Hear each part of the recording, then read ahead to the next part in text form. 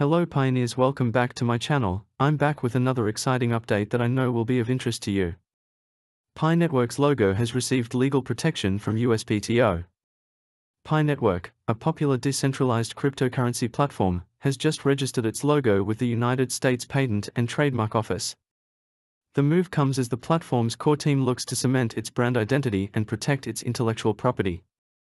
The Pi Network logo, a simple but distinctive design featuring the symbol of pi with a circular border, has quickly become recognizable within the cryptocurrency community. Its registration with the USPTO ensures that the logo is now a legally protected trademark, which means that the platform's core team can take legal action against anyone who uses it without permission. Pi Network is a mobile-based cryptocurrency that allows users to mine and earn Pi coins through a process called proof of stake. The platform aims to create a user-friendly and accessible cryptocurrency that can be used for everyday transactions, such as buying goods and services.